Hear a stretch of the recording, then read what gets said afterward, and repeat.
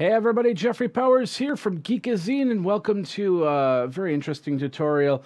A little bit of music tech here. I just downloaded this. This is called SampleTank from IK Multimedia. Of course, I use a lot of IK Multimedia products when I do videos and art, music and stuff like that. Like I have the iRig here, and I have the iRig keys, which are devices I can actually use for this product. I'm not gonna use them right now, but I wanted to show you how this product works. The SampleTank. It's actually a pretty cool product, which allows you to create samples and sounds, and you technically don't need much musical background for that. And I know a lot of musicians are going to say, "Wait, what? No, no, no, no."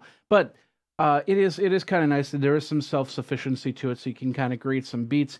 Let's say you're just hanging around, and you just want some simple beat or something like that. I'm going to show you a little bit about this board here. Now, I'm not going to do too much. I'm not going to do too much creation because it's going through the PC, so there's going to be this latency when I press a key. If I try to create a beat or something like that, it's just going to slow down. It's not going to work, and my tempo is going to be completely off. But basically, this is the interface for SampleTank, and what happens is up on top here you have 8 different channels. The first channel, this is set up as a drum machine. We've got a bass guitar, piano, electric organ, stuff like that. You've got your keyboard down here. You've got some dials to fix, like attack, release, reverb, and overall sound and stuff like that. You have this little locking mechanism, and the locking mechanism is basically so you don't move around the keyboard by accident, because I'm using my finger and I'm touching that and moving around the keyboard, as you can see. So with that, I can lock it in place, and as you can see, I can make all these weird sounds. So if we let's go through all the bits and pieces here. First of all, up on the top left hand corner where it says song 1, this is where your songs come into play. You can go up and down. You've got these squares up here. If we tap on there, the screen goes weird, but you got your channels, all your different channels here. So we'll go back and it'll say, do you want to exit live mode? Because this is live mode as opposed to the recording mode. So we're going to exit live mode, and the screen's probably going to freak out. There we go. And now it's going to come in loading the song back in. So this is where you can record. You have a keyboard up here and this little pad thing. This will actually change between keyboard and pad. It'll actually make all of this disappear right here. So if I go keyboard, there I go. I have 2 keyboards. And right now I'm on the drums. So let me just switch to I'll switch to piano. As you can see, it grays. It's not separate keyboards. It's one keyboard, but I can use 2 fingers, as you can see. So I can do some polyphony and stuff like that without my fingers getting in the way. And then of course you have the pad view, which will then set up everything in pad view. So if we went back to the drums, as you can see, there's kick and a snare and a hi-hat and claps. So you can put together beats. You can record the beats simply by pressing the record button. And then if you want to loop it, you use the loop option, which you can't see because my face is in the way. Let's move my face. There's the loop. So if I wanted to keep that in the loop area, which I can adjust. Whoops, I'm adjusting it by the wrong screen. If I adjust it here, there we go. Then I can change the type of loop that I have. And if I want to, then I can flip it back and forth. But then I can record and I can play these songs, which would then be stored right there in the song area. I got 8 channels, so I can record a drum beat. I can then record a bass. I can then record a guitar. I can then record piano, and I can change all this. Like for instance, let's say I don't want an electronic kit. I want something like, and I got to turn off the pad view. I want to change this to an acoustic kit. As you can see, now I have an acoustic kit right here. And let's say my bass, I don't want the J bass amp, I want a fretless bass. There I go. I have a fretless bass. Acoustic guitar, piano. We'll just leave all that. You can see the changes that you can do from there.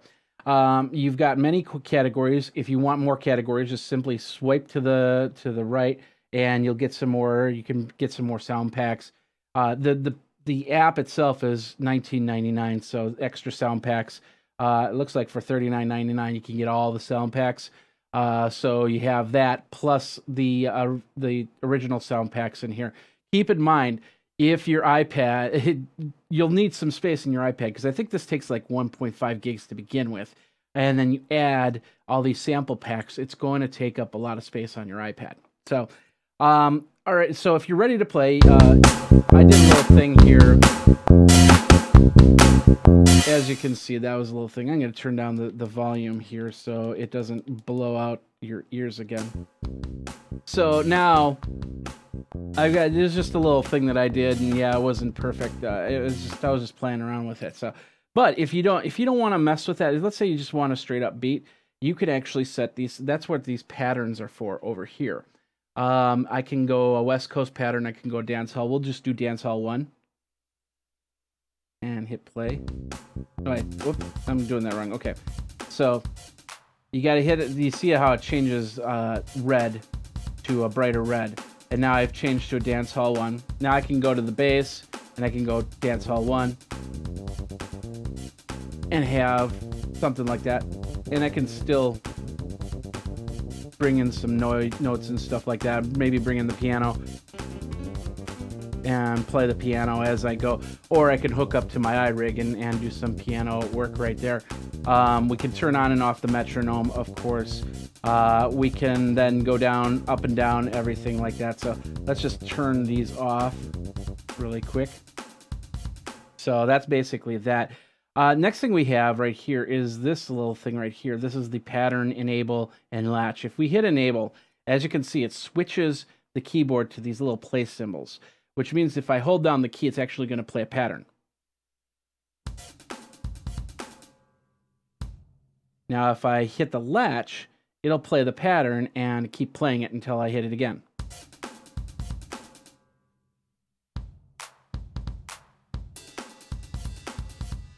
So I can flip back and forth to get a really good sound, get a really good drum beat, bass, and stuff like that. And then if I just want to get rid of the pattern, I just go from there and change the pattern.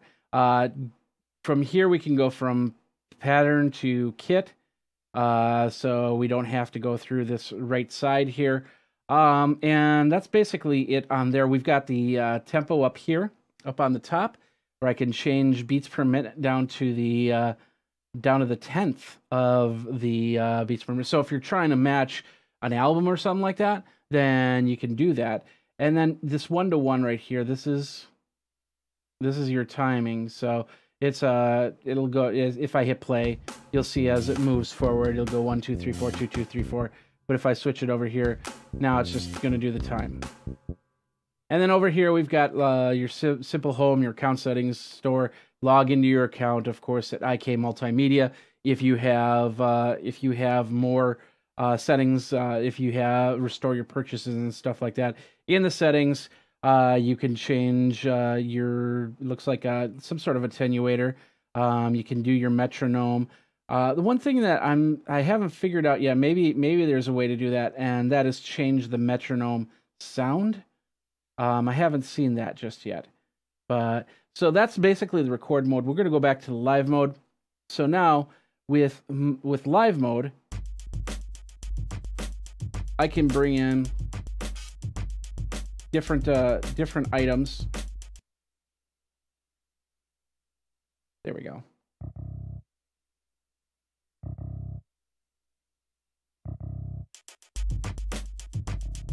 And as you can see, I can actually create some different patterns and stuff like that.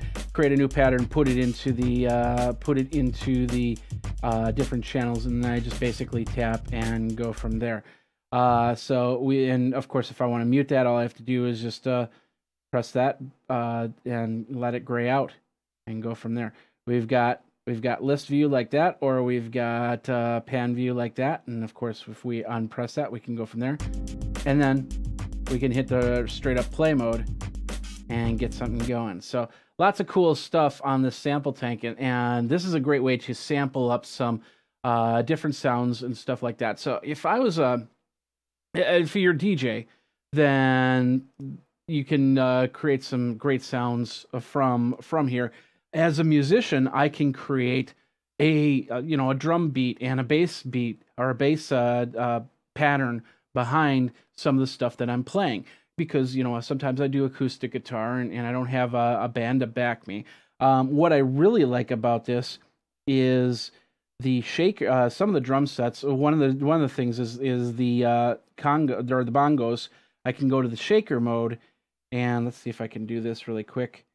So you're not hearing that. Let's go back here. Now you can hear there's a shaker. And I'll bring the volume up a little bit.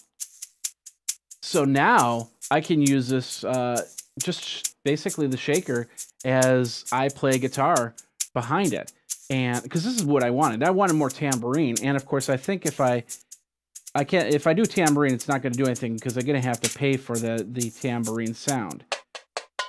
But let's see if I can make it happen. Sometimes you can make it happen. But anyway, the whole point is that, at least I got a shaker, and this is exactly what I wanted in my background. So it has a little bit of fill in playing. So this is SampleTank. This is a program by IK Multimedia. You can hook it up to your iRig devices and turn it into something more. Excuse me. You can also get SampleTank for your computer and do the same thing. So you can create some backing samples and build up on your library for your DJing, for your music playing, and stuff like that. I'll have the link in the show notes on how to get this software, so just go over there and download it. It's in the App Store, and check it all out. In the meantime, you guys, thanks a lot for watching. Let's turn that off, because we don't need a shaker anymore, unless you want a shaker. If you want to check everything out, go over to geekazine.com. And thanks a lot for watching. This is the SampleTank for your iPad. And like I said, you can get it for the PC as well. You can also put it on your iPhone, and go from there and create some cool tunes. Geek out, folks. We'll see you next time.